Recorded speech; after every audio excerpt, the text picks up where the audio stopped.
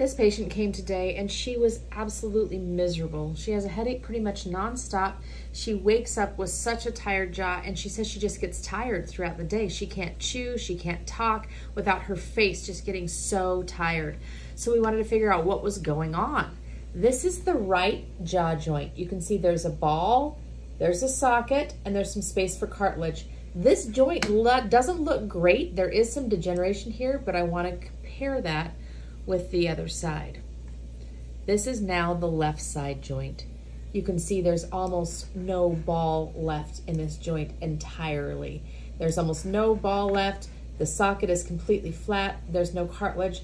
This is an advanced degeneration in the jaw joint. What do we do about this?